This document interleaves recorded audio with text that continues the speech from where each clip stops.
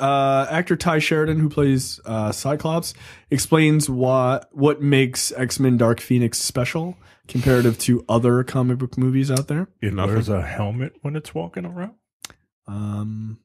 No. He says, quote, everyone was on the same page with the idea that we were approaching it as much more of a grounded drama versus a superhero movie, which is always a good thing to say when you're making a superhero movie. Something that's getting old with those universes and all the Marvel movies is they all look the same and they all do the same thing. We really wanted to shake it up in this sense and take a different approach to this. Simon Kinberg, who wrote the past 3 X-Men movies that all look the same and all do the same thing, directed Dark Phoenix, and I'm super, super excited about it. I think it'll turn out well and that it'll be different. It'll be a different X-Men than we've seen before, so that's exciting. Just a word on this. You know, I was thinking about this idea because I see this argument online a lot about all the Marvel movies look or feel the same, like as far as an aesthetic perspective. They're supposed to because they happen in the same world. I don't understand the argument of they all look the same. Are they supposed to look wildly different? Like, I was thinking about it in an architectural frame of mind. Like, if I go to a United States city, a major city in the U.S., New York, for instance, it doesn't look wildly different architecture-wise than L.A., but it does look wildly different than Japan. Like, you know what I mean? Like, they're supposed to look different. It's completely different societies. When I think Tye, is it? Yes. He is doing what most people do, and he is mistaking they look the same for they have the same beats. Right. Yeah, they do have the same beats. I don't think they all look the same. I don't think Thor looks like Black Panther looks like the Winter Soldier. No, they don't. I don't think they look different. Now you could say or they don't look the same. You could say the Russo directed movies look the same. You could say sure the Favreau directed movies look the same.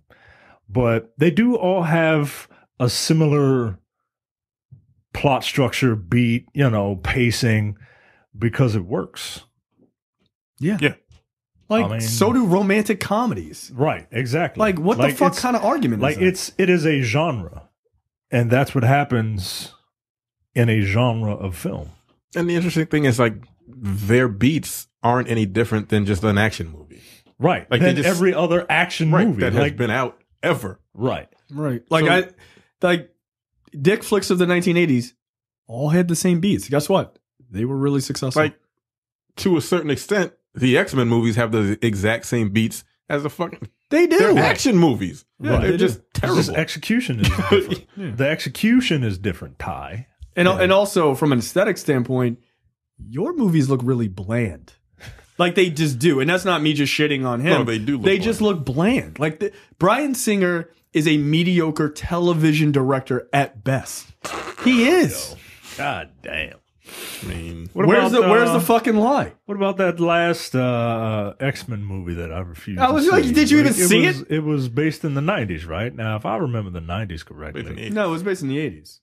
The new one even more so. Like the 80s. Go ahead and tell me about this movie you haven't seen. The 80s, I'm asking, right? The 80s were all about like day glow and big hair and just androgyny, right? They didn't take any of that since they made a big deal about it being in the 80s? No. Huh. Yo, you watched the last 30 minutes of that movie, it was brown. He's not wrong. And I'm not fucking joking. No, he's not wrong, dude. Like, I'm dead ass serious. Yeah, it was just brown. It was almost like the ending of Injustice. Justice League, sorry. Oh, shit. Like, that was red. Man, brown. In the 1980s, they were really going out. They were like, wow. Yo, they're wearing black outfits like they did in the 2000s, yo. They're wearing the same black outfits that they wore in the 2000s. No, these are different. These are flight suits that they found. They conveniently found they were all the same. But then, they got these sweet X-Men outfits and they were like, this is what we're going to do in the next movie. And then footage came out. They didn't even do these in the next movie. So, all right, yo.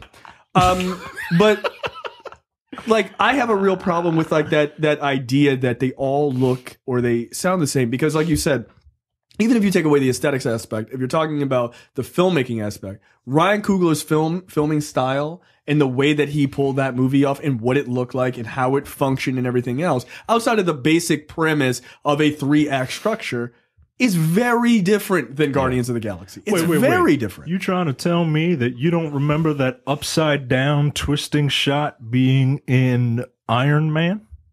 Right. Like, because it was different. Now they've done it 3 times once Infinity War comes out. Oh yeah, of course. So, I mean, like, I get it. You gotta cut that out. Yeah. But like, I mean, but at the same time, I don't know how you build a universe that makes sense when everything looks different and plays completely different. Like, that's DC's biggest problem. Yeah, I was about to say that's what you do when you get a DC movie. Yeah, they're like, look how Wonder Woman looks. Like, wow, this looks really like very different. And then you put her in Justice League, and you're like, what are you doing here? Well, I mean, they kind of did have that with Man of Steel and Batman v Superman, right? Yeah, there were a bunch of muted colors in Man of Steel, and everything was dark in BVS, right? And then here's Wonder Woman, this fucking bright light. This what was the name of the woman in Harlem Nights? Sunshine. Hey, put your mother on the phone. Hey, I ain't never coming back. And then Justice League was just like a Frankenstein of both. Right.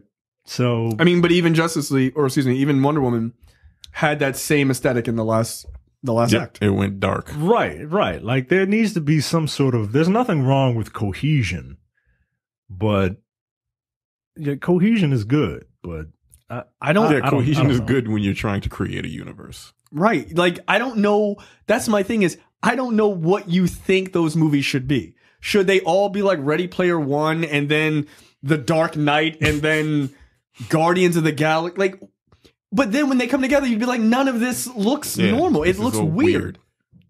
Like, I need people to stop thinking about, just because they're connected universes, to like turn their brain off. Think about movies that you've seen before.